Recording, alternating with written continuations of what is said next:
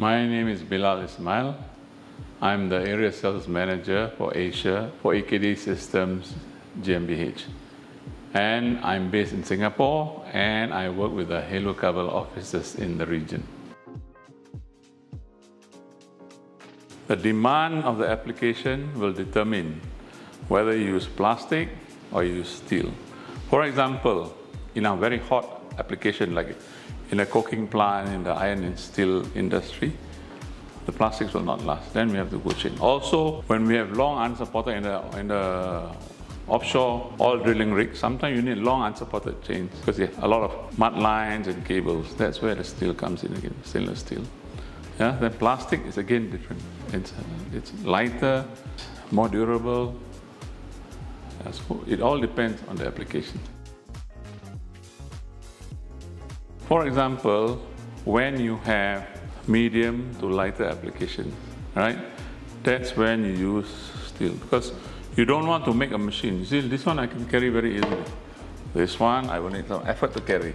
So you cannot expect a small machine to have, unless the application demands it. Like if it's hot, then in machine tool you have hot chips coming, you need to protect, then you need metal chain. Otherwise, the plastic would be a better option. There are other things to look at, cost. Of course, plastic chain will be more cost effective than steel chain, if the application allows it.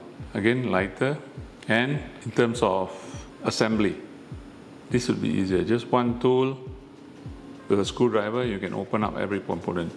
Here, it's a bit more difficult. You need circlips, you need bolts and nuts to be loosened and all these things. Okay?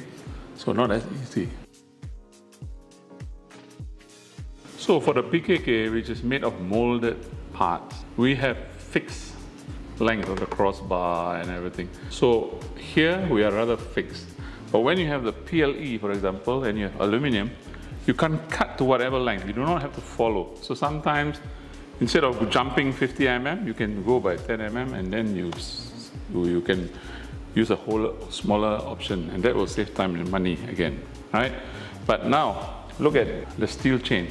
It's made out of components. So here also you can customize very easily, especially when you have bigger. So we also have different kind when you have a big hose that is big in diameter, but it's not so heavy. So we have special windows that you can use, then you can really keep, especially in the woodworking industry where they need vacuum to suck the sawdust. The hose can be very big, but it's very light. So we have special adapters where we can connect to the plastic and you don't need to switch to steel chains.